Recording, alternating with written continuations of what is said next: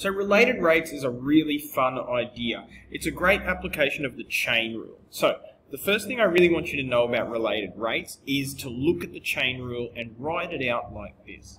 The derivative of y with respect to x is equal to, and this is how I like to do it, the derivative of y, the derivative of x, and then some other thing here. Let's just go with du. We're used to that. Alright, writing it out that way is going to be really handy when it comes to related rates questions. Now I'm going to show you these related rates questions. We're just going to dive in and do a bunch of them. Learn by doing. Alright, so I'll let you read this question. Let's look at what it's asking us for, first of all. It says, find the rate at which the height of the water is increasing. Alright, so we can see that height is represented by h.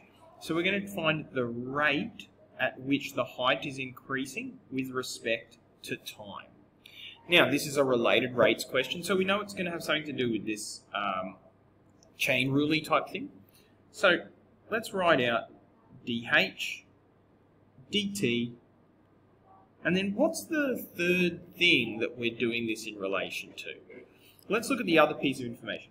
A rectangular prism is being filled with water at a rate of something, something, something meters cubed per second. Alright, so the other thing, the other variable here is volume in meters cubed. So the change in volume with respect to time and the change in height with respect to the change in volume. So now let's look at this. We know that volume is increasing at a rate of 0.00042 meters cubed per second.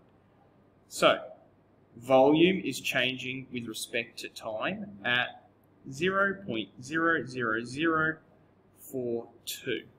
But I don't know how this is happening, this dH/dV.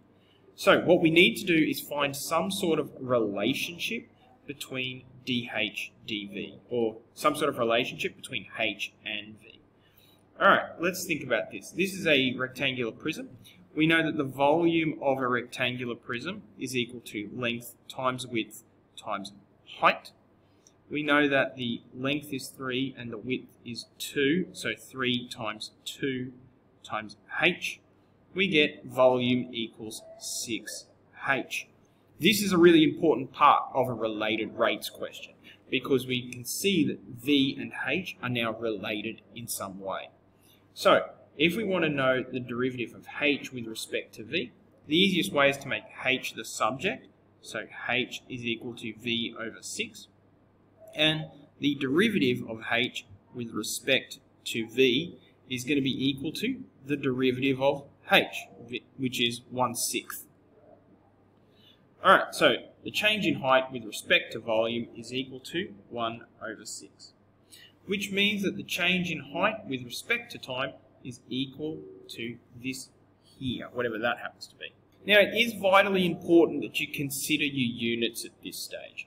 So the change in height is going to be measured in meters. The change in height in meters with respect to time, and time is in seconds. I'll show you in the next example another way to come up with what that unit is. Alright, so you can read this question, but I'm looking at it, I look at it and I know straight away that it's a related rates question because I've practiced them so much. And I see when its radius is 2 centimeters, find the rate at which the area of the puddle is increasing. So I'm trying to find the rate of change of the area with respect to time. That's what I'm trying to find. Now it's a related rates question, so I'm going to say the derivative of the change in area with respect to time, and then there's some variable that links those two. What's the variable? It looks like there's going to be a radius. The radius of the puddle increases at a rate of 3 centimeters per minute. Alright, so there's a change in radius and the change in the area with respect to radius. Alright, now I said in the previous example that I'm going to talk to you about how to come up with what the units are. And that's by looking at the units of each of these. So, the units for this one, radius is measured in centimeters. Just put it here. Radius is measured in centimeters and time is measured in minutes. You can see that there. So centimeters per minute. we can see that area is going to be measured, because radius is going to be measured in centimeters, area is going to be measured in centimeters squared, and radius, we already figured out, is going to be measured in centimeters, centimeters squared per centimeter. Which means that area with respect to time, the way that we figure out what this unit is going to be is by looking at this unit, because that corresponds to the area, and this unit, because that corresponds to the time. So the first one, the numerator here, and the denominator here, so these units are going to be centimeters squared per minute. Just something to think about. Alright, so back into the question, and you'll feel the flow of these questions is relatively predictable.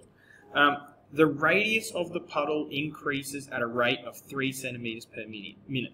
Radius with respect to time is equal to 3 centimeters per minute. But we don't know how the area is changing with respect to the radius, but we can find a relationship between area and radius. Now, this is a circular puddle that's increasing in size over time. We know that the area of a circle is equal to, actually let's do that over here.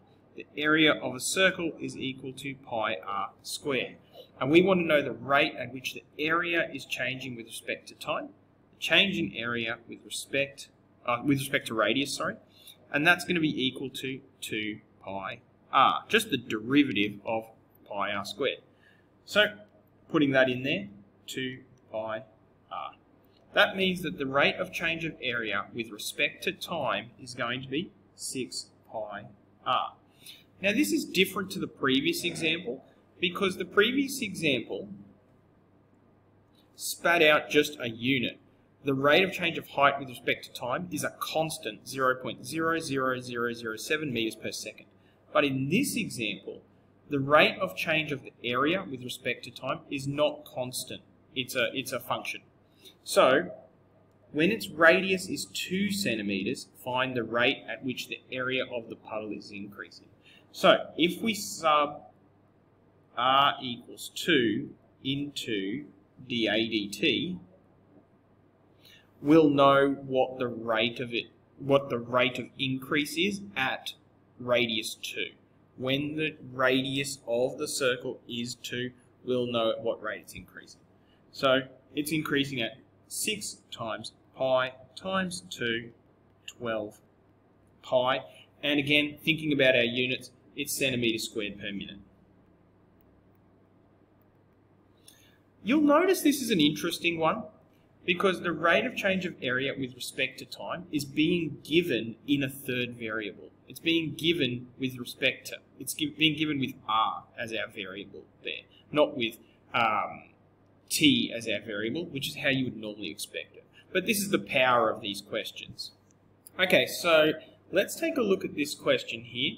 It says, calculate the rate at which the volume is increasing. So, actually, let's write that out. The rate at which the volume is increasing with respect to time is going to be equal to, okay, we know dV, we know dt.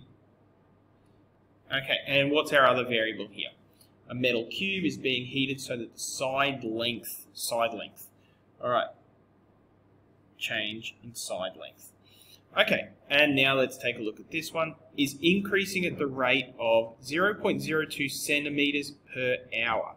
The side length is increasing at the rate. Okay, so side length with respect to time is equal to 0.02 centimeters per hour.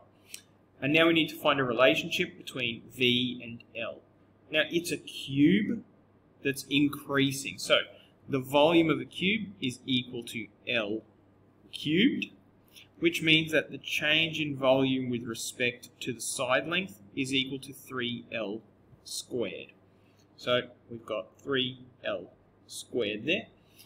3 times 0.02 times L squared. We have 0.06 L squared. Units, volume with respect to time. Now the volume is going to be in these units cubed, so centimeters cubed, and the time appears to be in hours, centimeters cubed per hour. We're not finished though, because it says calculate the rate at which the volume is increasing when the side length is 5 centimeters. So we sub 5 into the change in volume with respect to time for L. And when we do that, we're going to get our answer. 1.5 centimeters cubed per hour. Relatively straightforward. Alright, 3 quick examples there. You can see it's relatively straightforward. You follow a pattern there. You write it out. Chain rule's your friend.